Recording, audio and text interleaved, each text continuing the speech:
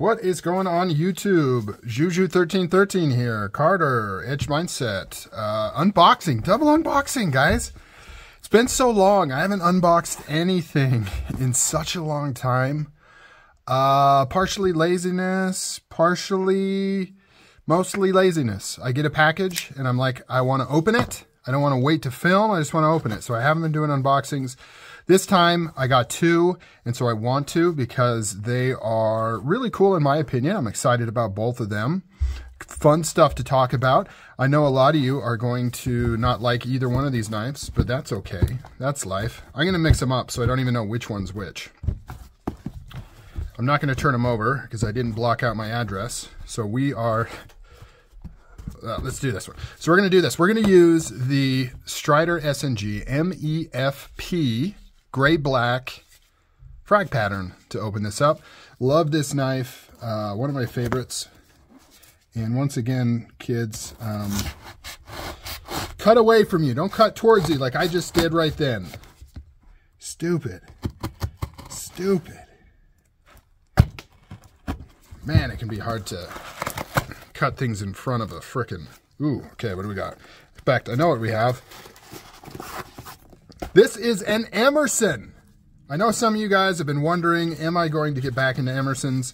I received some comments about it, and I pretty staunchly said, no, sir. I have no desire to get back into Emersons at all. And lo and behold, here we are. I got an Emerson. This is the first Emerson that I have purchased in probably 9 years or so. It's been a long time. The company has changed a little bit. I guess now you can only order them direct from Emerson's site. They're no longer at dealers. I hear that is because of COVID issues and workforce. I don't know. I went with the classic Commander, and I am really nerve-sided about this. Man, Emerson. Ooh, whoa. Oh, okay. Hello. All right. Right off the bat, one thing that I can tell is different with these, because I was very curious. Have they changed anything? Have they, quote-unquote, improved anything? I knew that there was no obvious things that they've changed, right? Because I've looked at pictures and things like that. I knew the big stuff that they've changed, like the standoffs that happened back in 2013, 14, somewhere around there when they did that. Maybe later, maybe 15. I knew there wasn't any major changes like that, but I was curious if there was anything that I would notice right off the bat. And there is. The detent is really nice and strong now. So Emersons have always been plagued with pretty weak detents. Wow. I will admit, first impression is that the quality of this knife is a little better than what I remember. And I've heard that. I've heard other people say that they've improved. I've heard some people say they've improved dramatically. I've heard some people say they've improved like slightly. But I wasn't quite sure what that means. You know, like when you put your hands on it, I'm wearing stupid gloves and I try to check the sharpness. Oh, it doesn't feel sharp. Yeah, because I got gloves on like a freaking idiot. I wasn't quite sure what that means when you say quality is improved. So really cool. I like that. I'm a detent guy. If you know me, I am a detent whore. Sloppy detents, weak detents really bother me more than they should, but they just do. So this has got a remarkable, wow, remarkable detent. So if you don't know, the old school Emersons actually had a double detent system, and it still sucked. Like, it was still the weakest detent ever, and they had two detents on each side. Pretty interesting thing that they did. They cut a little tab on the non-locking side and had a little mini tab with another detent ball that would engage with the other side of the hole. So the hole went all the way through. And then you had your normal detent here, but it still didn't work. I don't know. It still didn't work. But what it did do is it slowed down the action even more, and it made for a poor type knife experience. So they've clearly fix that. This detent is really awesome. And I know what you're thinking out there. Stop talking about the frickin' detent. We don't care.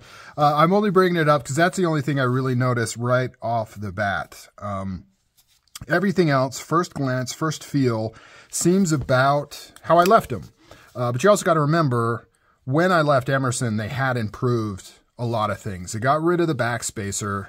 I like the look of the backspacer. They used to have a G10 backspacer, but how they constructed the knife is they had a series of offset screws that would come through like this side, and it would go all the way through the backspacer and screw into either the titanium or the steel on the opposite side. And then this side, it would come through the opposite side, this side, this side. And so that's why a lot of people wonder why there's so many screws and why there's so many standoffs. That's why, because they didn't change the amount of holes that they used to have, and they needed that many holes because even though you had 1, 2, 3, 4 screws, it was only ever anchored twice, right? So this one would anchor here, this one would anchor, well, okay, it would only anchor twice per side. That's what I mean, twice per side. So 4 times total, twice per side. Whereas this technically is anchoring twice on each side. So this is a little overkill for what's needed, but they just kept the same holes. I don't know if that's an economy reason, like they didn't have to redo their jigs. I don't know. I'm getting too into the weeds there. Titanium liner, perfect amount of stick. I like a little bit of lock stick. I don't know why people are so adverse to it. I understand when it's like super sticky and you've got to like pry it open. That's super annoying. But a little click, I mean, I kind of like it. I mean, to me, that's one of the benefits of going with titanium. And I think that's one of the reasons Emerson uses it, because really, Emerson could do a steel liner on that side. You would add a little bit of weight, but negligible for what it is. And then they would never run into the issue of wearing out a titanium liner, but that stick is like extra security on that lock, you know, just a little bit of stick. Anyways, so here it is, Commander. I can also tell that they removed the year on the logo there. There's no longer a year. They do have the serial number. It's got the usual, like, really nice grind lines with the stonewash on there. I'm trying to get it cleaned up right there. Looks really good. I would say that the grind lines almost seem a little finer than what they used to be. Maybe it's just my memory going, but I swear they were more pronounced before, and it almost seemed hand groundish. I know they weren't hand ground, but they were kind of more coarse. Maybe I'm mistaken. Maybe this is how it's always looked, but Emerson's always had really good blades. Can't wait to carry this. Bit of a surprise. I didn't get a tracking number with it. I didn't know it shipped. I actually reached out to Emerson today and said, hey, when is this going to ship? They sent me the tracking number, and it was like, oh, you're going to get it in an hour. So that's always cool. I have spent way too much time talking about this particular knife because we have another one here to look at, and this one's cool too. In fact, arguably cooler. Although I don't know if I'm going to talk about it as much as I talked about the Emerson, just because it's not as interesting from a, I don't know, from a standpoint of what is this like now.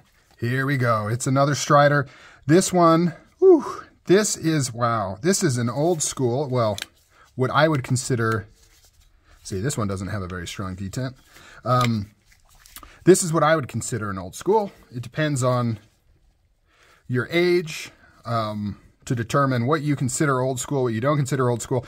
I consider these old school. In my mind, anything that is pre-Strider split is old school.